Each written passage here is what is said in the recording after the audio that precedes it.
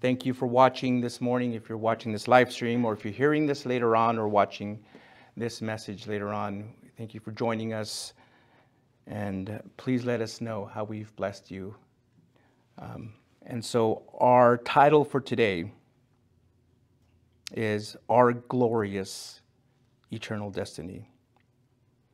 In the first chapter, we saw that Christ is superior to the angels as the Son of God. Last week, we then saw the author take a moment to briefly tell us that given the facts that he presented, that Christ is superior to the angels, we absolutely must pay attention to Jesus to avoid spiritually drifting away. Well, in today's passage, the author will resume his exposition on Christ by showing that he's also superior to as the Son of Man, using Psalm chapter 8, verses 4 to 6 in his discussion. Now, this will help us in following the flow of thought if we keep in mind that the Jewish Christians at this time were going through severe persecution. Were being tempted to return to their religious ways.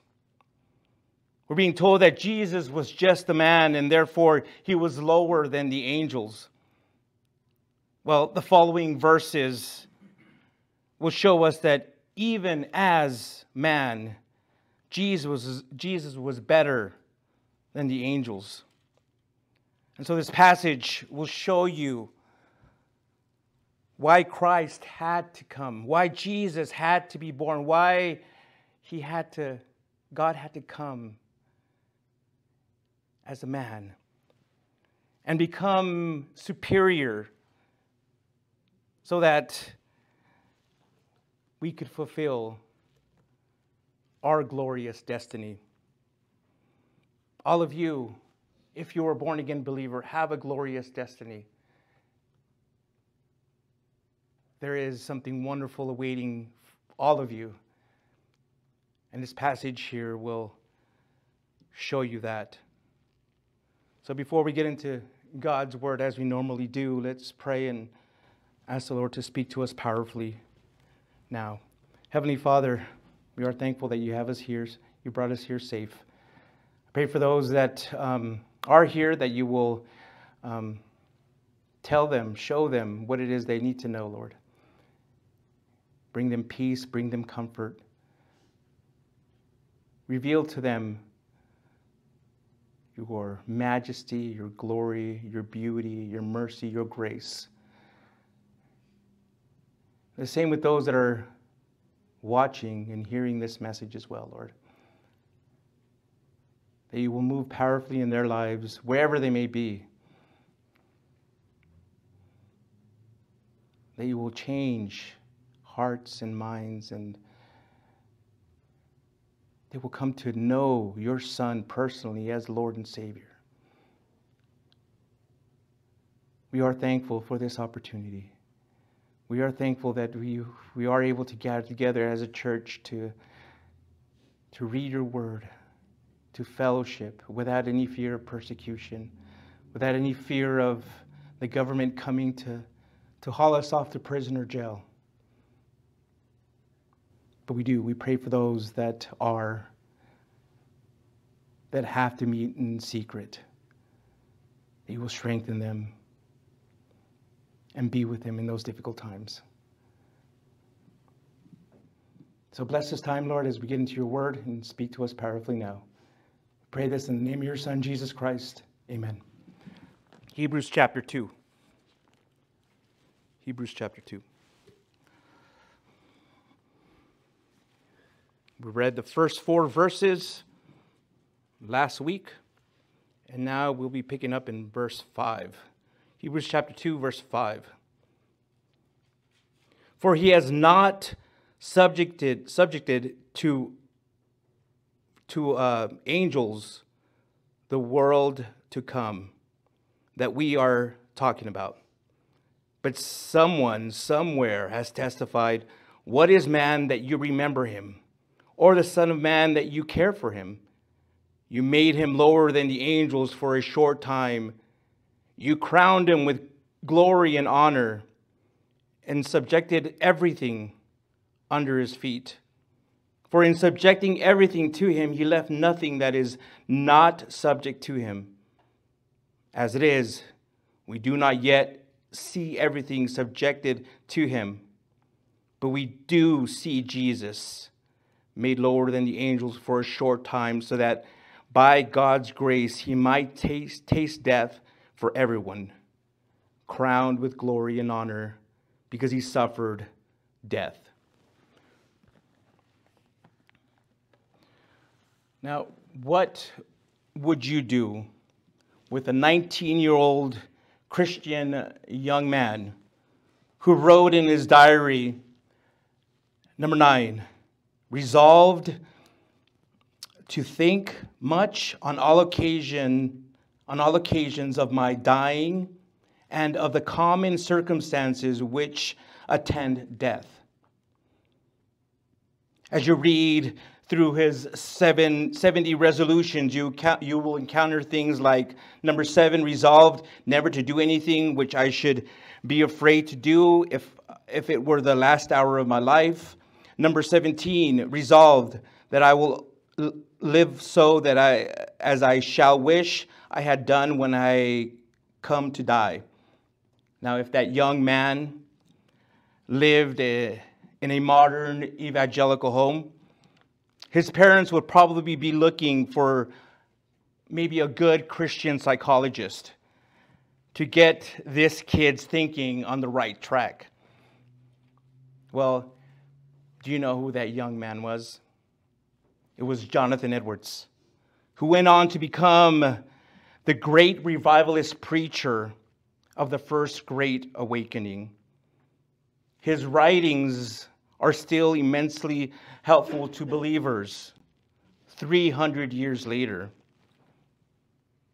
Now, if you think he was gloomy, the gloomy, depressive type, I should point out that his first resolution was, in part, number 1, resolved that I will do whatsoever I think to be most to the glory of God and my own good, profit, and pleasure in the whole of my duration, without any consideration of the time, whether now or never, so many myriads of ages hence.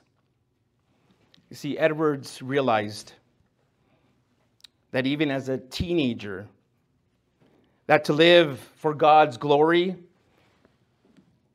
in light of death and eternity, was to live for the greatest personal good, profit, and pleasure. Sadly, there are many evangelical Christians today that are far too focused on the here and now. Many have lost the central focus that Edwards had, even as a teenager, of living each day in view of death and eternity. Nowadays, the modern view is, heaven is a nice thought, but I want the good life now. If Jesus can help me succeed in my family, in business, and in my personal, emotional life, that's what I want. I'll think about heaven when I'm in my 80s. Because of short-sightedness, we tend not to handle trials well. It therefore makes me wonder how we might handle persecution if it were to happen today. One main reason for this weakness is that we're not focused on our glorious eternal destiny in Jesus Christ. As we've already seen, a main practical theme of this letter to the Hebrews is endurance under trials. The author frequently exhorts his readers, if we hold on to our confidence and the hope in which we boast. And also, for you need endurance, so that after you have done God's will, you may receive what was promised. So in order to give his readers the perspective to endure, the author focuses on their eternal destiny in Christ.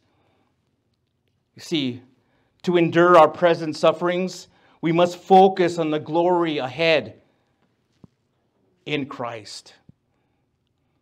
Now, in the passage we just read, the writer switches from challenging the reader and returns back to comforting them. See, the smallness of the tiny house church, the immensity of the hostile sea around them, and the mounting breakers of Nero's persecution left them feeling lonely and insignificant, like a forgotten cork in the tide. Knowing how they feel, he begins to show them how Christ, through his superiority, gives them massive significance in his ultimate intention for them. He does this with an implicit reference to the biblical reality that angels co-minister the present world under God's direction. Now, this view they had, it was a common view, and there's nothing wrong with that view. They co-minister. They do minister here. And again, this belief was due to the long-held belief that at the time angels had been placed by God over the nations of the world.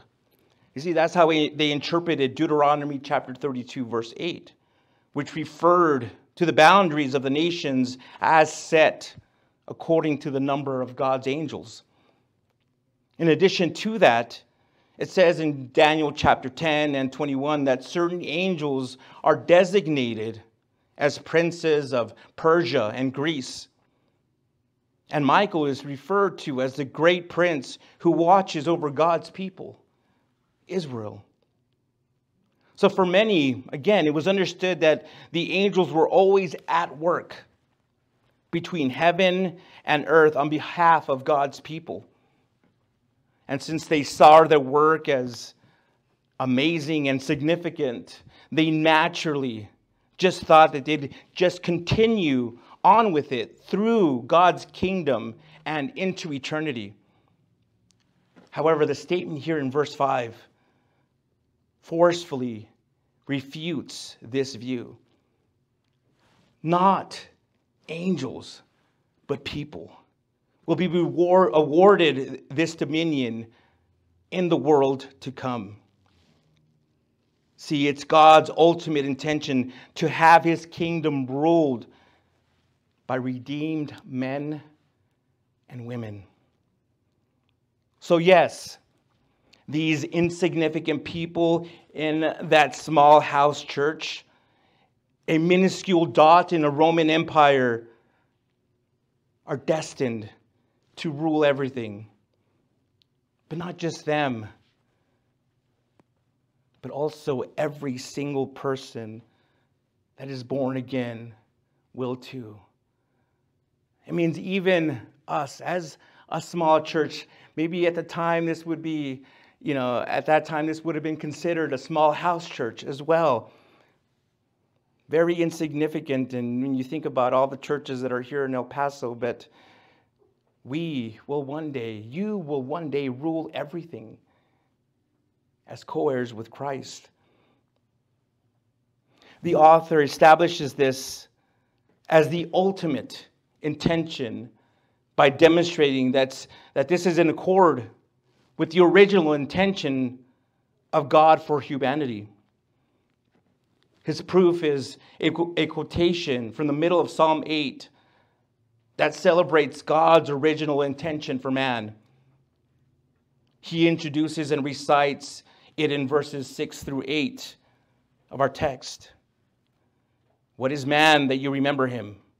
Or the Son of Man that you care for him? You made him lower than the angels for a short time. You crowned him with glory and honor and subjected everything under his feet. This marvelous and beautiful declaration of God's intention can only be appreciated, really, can only be appreciated in the full context of the psalm. And there in Psalm 8, it says, when I observe your heavens, the work of your fingers, the moon and the stars which you set in place, what is a human being that you remember him? A son of man that you look after him? You made him a little less than God and crowned him with glory and honor. You made him ruler over the works of your hands. You put everything under his feet. So, do you see what he's saying here?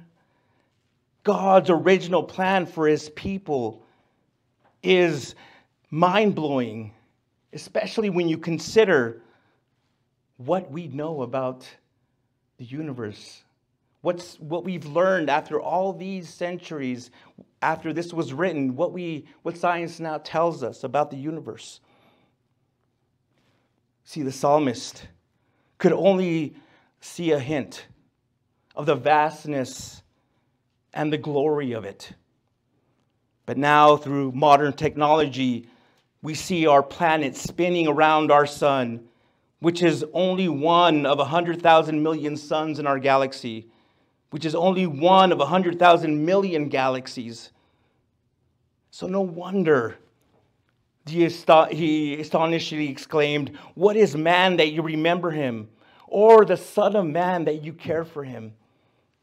Have you ever thought about that when you looked up in the sky in a dark night? You know, I'm often asked, what do I think about aliens? Do they exist? And really, for me, it doesn't matter. Do they exist? I don't think they do. And here's the thing, if this is true, if we are alone in this entire universe, what does that tell you? What does that tell you? This was all created for us. God created this entire universe, and we are special to him. We're his children. I'm not going to get into that whole subject right here, right now. But that's what I think about when I look at the sky on those dark nights. All those stars, all those galaxies. And he remembers me. He knows me by name. He knows you by name. He loves you so, so much. But then he says something else that almost seems too outrageous to believe. In the middle of verse 8, he says, for in subjecting everything to him, he left nothing that is not subject to him. What he's pointing out here is that there is nothing that isn't under man's dominion. Absolutely nothing. But something went wrong. And the author knows that by now we're probably thinking, wait a moment, wait just a second. Slow your roll. Hold on. That's not true. But then he verbalizes it for us. As it is, we do not yet see everything subjected to him. Yeah, we don't see it. We don't see everything in this world subjected to us. The reality is that without the help of technology, we can't really control any animals in the air or on the land or under the sea. In fact, truth be told, man has a hard time controlling himself. Now, why is that? Well, when Adam sinned, one of the consequences was that man's God-given dominion became twisted. man's rule over creation has through the centuries become an ecological disaster. His reign over the animal world is superficial. He achieves it by intimidation. Obey me, or I'll eat you or wear you.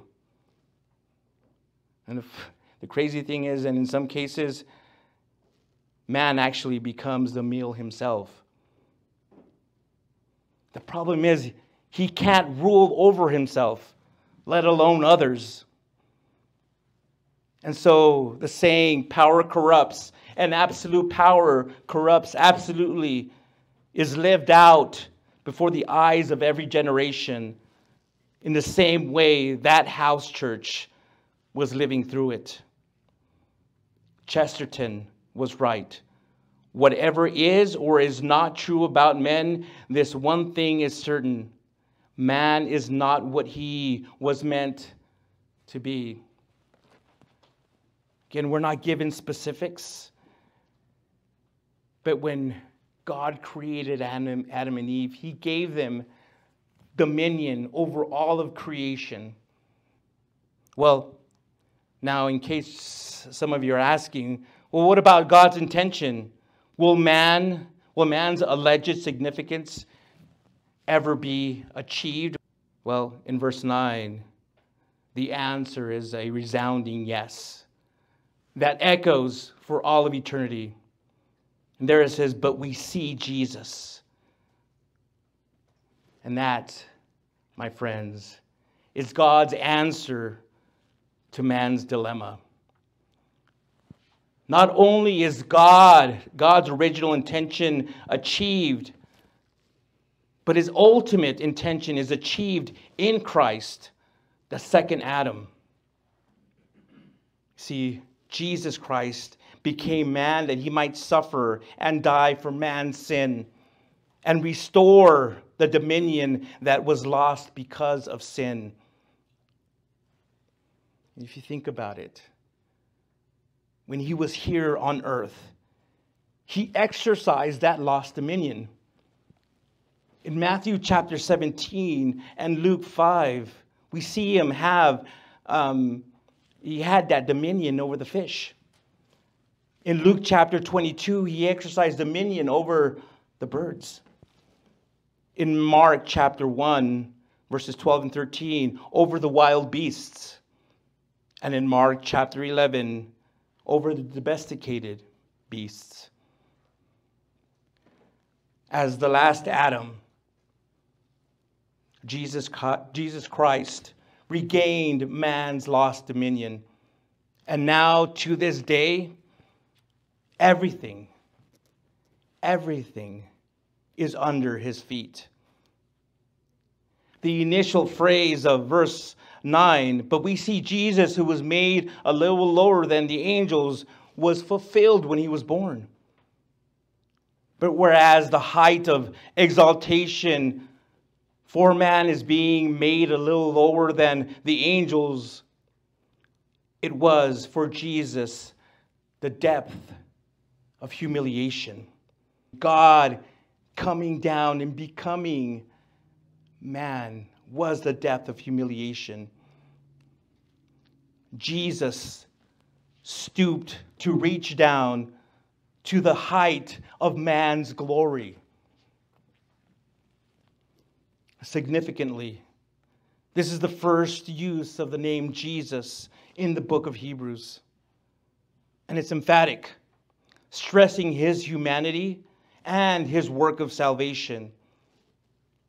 It was a name given to him by Gabriel at his birth. And it means the Lord is salvation. The next phrase, but we see Jesus now crowned with glory and honor, was fulfilled, as verse 9 goes on to say, because he suffered death. Now, Paul put it this way in Philippians chapter 2, verses 8 through 10. He humbled himself by becoming obedient to the point of death, even death on a cross. For this reason, God highly exalted and gave him the name that is above every name, so that at the name of Jesus, every knee will bow. So we see that in Christ, man's glorious potential was realized. Everything was put under his feet. As we look around, we certainly see that not everything is subject to man. But we see Jesus exalted, and all creation is subject to him. And with this, the possibility of man fulfilling God's ultimate intention is made possible. Christ's glorification is our foothold in glory. There are many things, my friends, that just simply won't be understood until we see Jesus, until we actually see him face to face. The answers to life's most perplexing questions are not found in asking why. The greatest answer is a who: Jesus Christ. Now, some wish they might truly see Jesus with their natural eyes. Some just are waiting for that, are just hoping for that. Jesus will just appear physically right in front of them, instead of wanting to see him with the eyes of faith. Yet, as Spurgeon said, sight is very frequently used in Scripture as a metaphor, an illustration, a symbol to set forth what faith is. Faith is the eye of the soul. It is the act of looking unto Jesus. Think of how many people saw Jesus with their own two eyes and yet resisted him, mocked him, and rejected him. It's better to see Jesus with the eye of faith than with the natural eye. It doesn't say we can see Jesus, though that's true. It doesn't say we have seen Jesus, though that was true of some in his day. It doesn't say we shall see Jesus, though that is certainly true. It says we see Jesus both now and continually. He is the focus, the center, the main aspect of our spiritual life. And so, church, Christian, look unto Jesus with the eye of faith. As imperfect as your vision of faith may be, look unto him who is perfect. See him as the one who loved sinners and died for them. See him as your Savior. See him as your master. See him as your friend. See him as your forerunner. See him as your healer. See him at work, at home, out and about. Not just here when you're worshiping, but see him everywhere at all times. See him with the eyes of faith.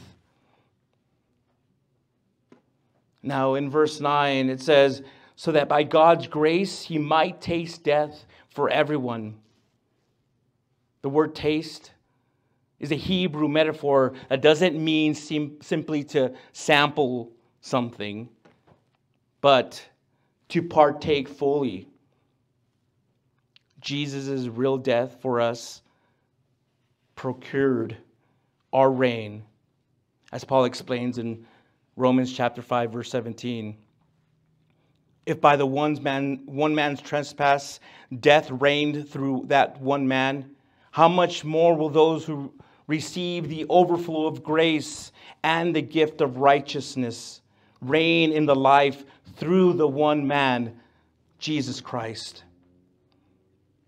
Ephesians chapter 2, verses 6 and 7 expands on this idea of reigning with him, as it says, he also raised us up with him and seated us with him in the heavens in Christ Jesus, so that in the coming ages he might display the immeasurable riches of his grace through his kindness to us in Christ Jesus. Because we've been redeemed, our solidarity with Christ is so close that it's described as being in him. Paul uses that designation some 169 times in his writings. The term suggests an exchange, an impartation from Christ. So you see, being in Christ, the redeemed are so united with him that they share in the glory and dominion of his reign. So as we've seen, the writer is doing his best in this section to comfort the afflicted in this beleaguered little church. The illusion of insignificance has wrapped its cold fingers around many of their hearts. They feel like an unwanted speck among the millions of the Roman Empire. But that's just an illusion. The reality is they are indeed submicroscopic spots in a huge fallen universe. But as God's children, they are objects of astounding attention. For God is minutely mindful of them and cares for them in the greatest detail. Now let me switch it around and just direct it towards all of you. Maybe you feel insignificant, or the illusion, the belief that you're insignificant has wrapped its cold fingers around your heart. And you feel like an unwanted speck among the millions of Americans living in this country. That you don't matter, but that's just an illusion. God is minutely mindful of you and cares about every single detail about your life. He cares when you're happy. He cares when you're sad. He cares when you're sick. He cares when you're lonely. He cares when you're confused. He cares about all those things. Don't ever listen to that lie that you're insignificant. God has better things to worry about, bigger things that he is concerned about, that he's working on. He cares about you. He cares about each and every one of you. Not only that, he has an ultimate intention for them, for you, that no angel will ever attain: to rule the world to come. No Roman emperor in all his glory could experience a fraction of the glorious reign that is to be ours, that is to be yours. Moreover, the reign has already begun because now you're in Christ Jesus. Now you're in Christ. Christ on the cross is the measure of your worth. Christ on the throne is a prophecy of your significance and sure dominion. And so this is meant to comfort you. This is meant to encourage you. You may journey into a great city like New York City or Chicago or even here in downtown El Paso and walk through the maze of streets and skyscrapers with an existential sense of significance on the level of a gnat. Your workplace, perhaps, within the dark recesses of a granite landmark. And your comings and goings would mean less than nothing to this entire city or any other major city. But on the authority of God's word, you are important and of infinite value. You are just a little lower than the angels. But you will be crowned with glory and honor. Everything will be put under your feet. So you may say, how can this be? How can this happen? I don't see it. Let me refer back to that verse. But we see Jesus, who was made a little lower than the angels, now crowned with glory and honor. Church, Christian, He is our promise. He is God's ultimate intention for us. And so now, hopefully, you now understand the flow of thought in this text. So then, how should we apply these verses practically? Let me share a few. First, we shouldn't let the present trials cause us to neglect our great salvation, because one day we will reign with Christ.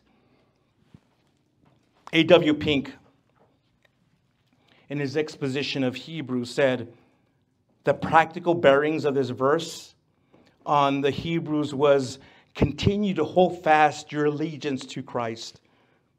For the time is coming when those who do shall enter into a glory surpassing that of the angels. In other words, we need to develop and maintain the eternal perspective of our glorious destiny in Christ, so that we can endure joyfully in our present trials. If Jesus had to suffer and then enter his glory, and guess what? So do we.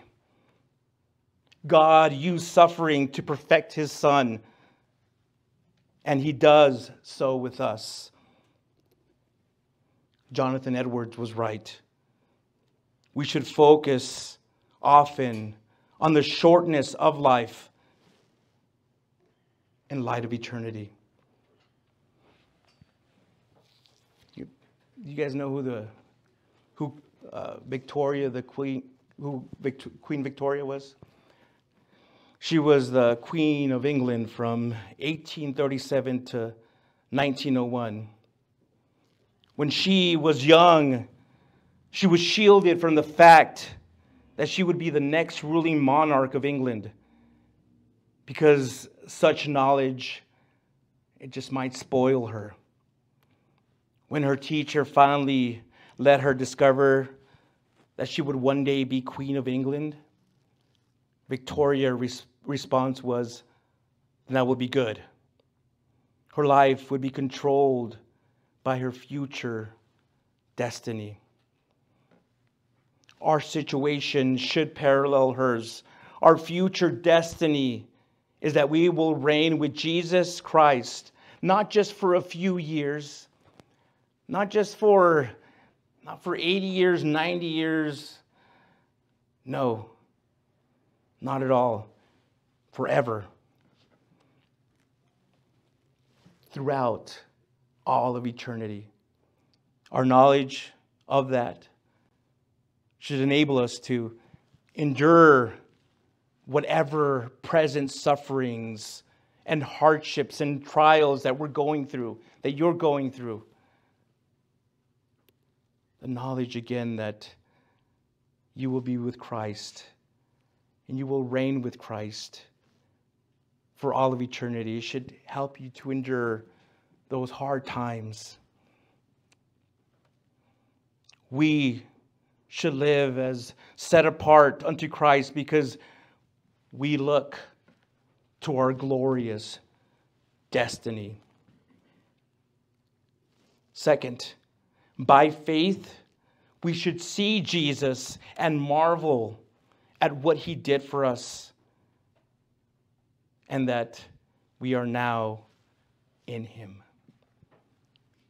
He left the splendor of heaven and not only took on human flesh, but he also went to the cross on our behalf. Amazing love.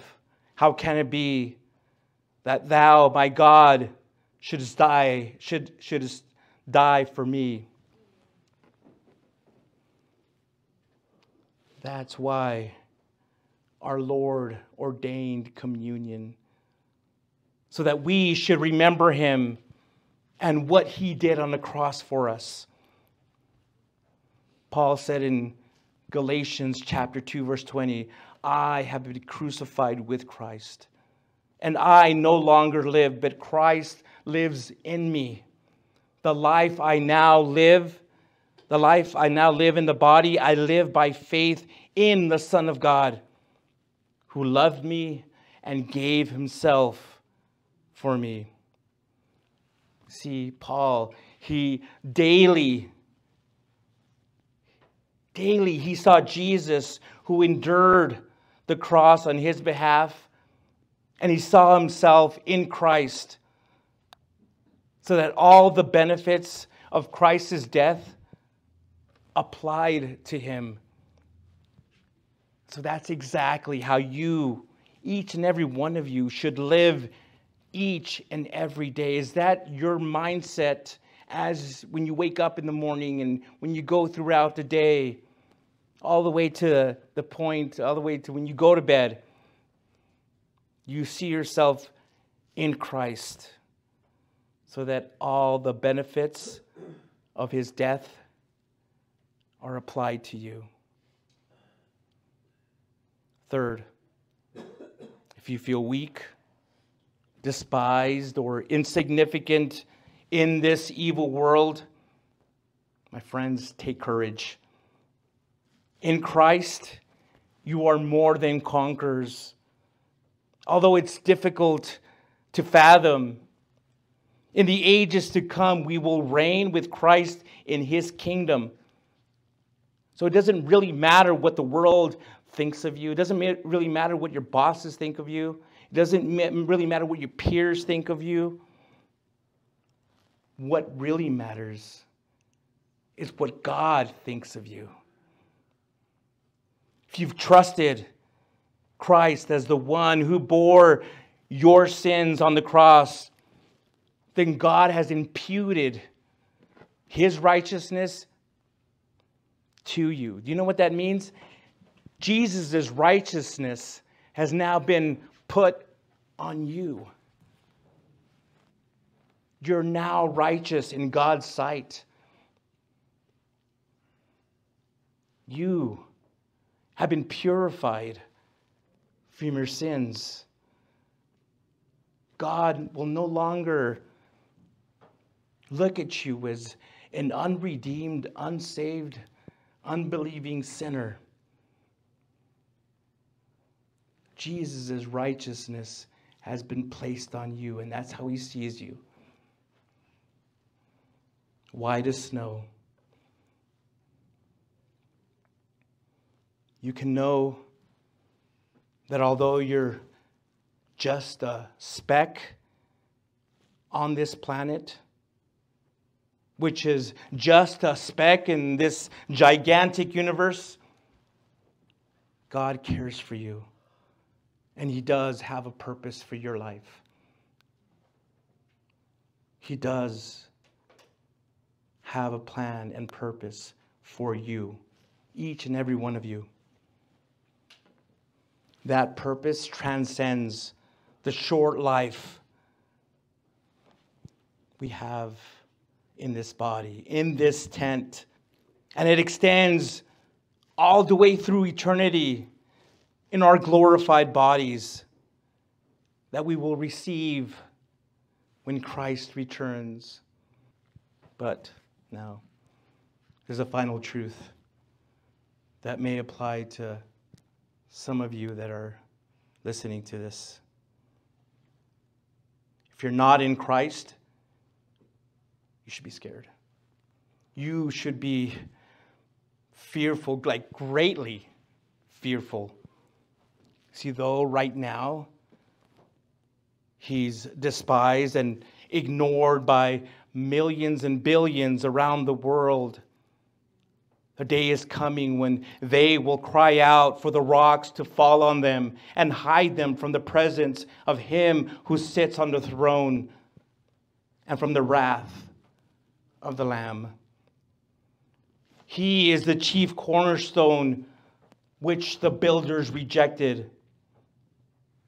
If you build your life on him, you will find a sure foundation from every single storm in life, no matter how great it is.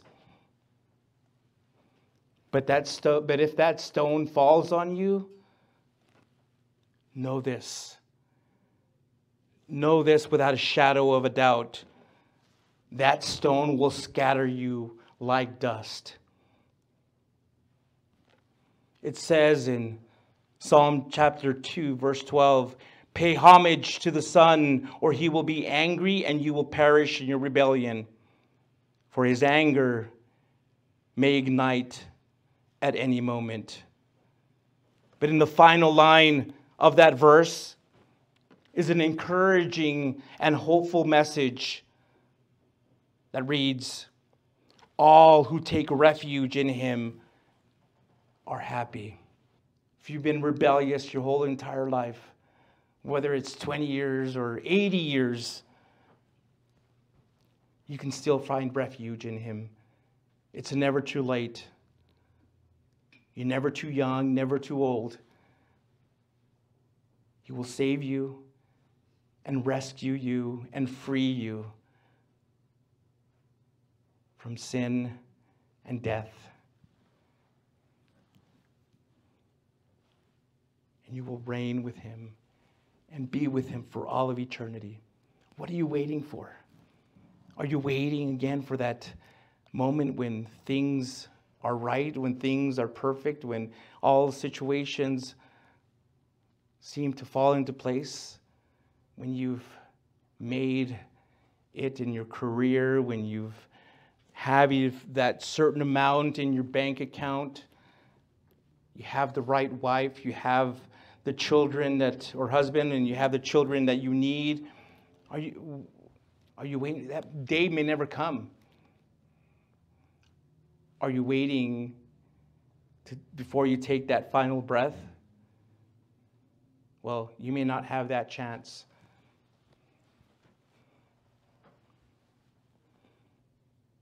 You do not want to suffer the wrath of God's righteous indignation. It'll be the worst thing that you will ever go through or have ever gone through. There's hope, though, in Jesus. And all you have to do is come to the cross and lay your sins before the cross and just give it all to him. Accept him as your Lord and Savior. Confess him. Believe in him. Trust in him. Know that he is Savior, that he is Lord, that he rose again on the third day and is now sitting at the right hand of God, interceding for you. Jesus is greater than all those angels. He's given us now a glorious destiny. He's given you all a glorious destiny. Will you walk down that path? And will you meet him? If you are, and if you're ready to do that, I want to lead you in a prayer to receive Jesus as your Lord and Savior. So with all your heart and with all sincerity, I want you to bow your head and close your eyes. And if you can, if you're able to, you can go on your knees.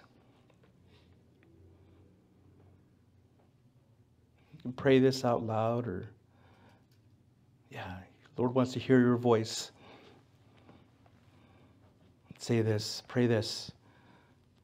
Lord Jesus, I confess that I'm a sinner, and I ask you to forgive me. I believe, without a shadow of a doubt, 100% certainty, that you died for my sins, and that 3 days later you rose from the dead. So now I turn from my sins. I repent of everything I've done, all those sins, and confess you as my Lord and Savior.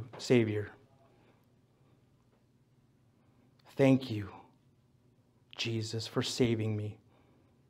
Thank you for dying for me. So now I ask you to fill me with the Holy Spirit, so that He may help guide me the rest of my life in my new born-again life.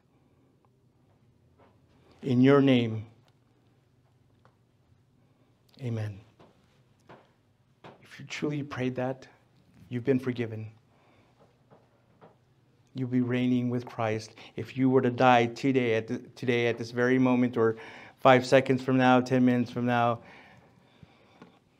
you can know without a shadow of a doubt that you'll be reigning with Christ, with Him for all of eternity.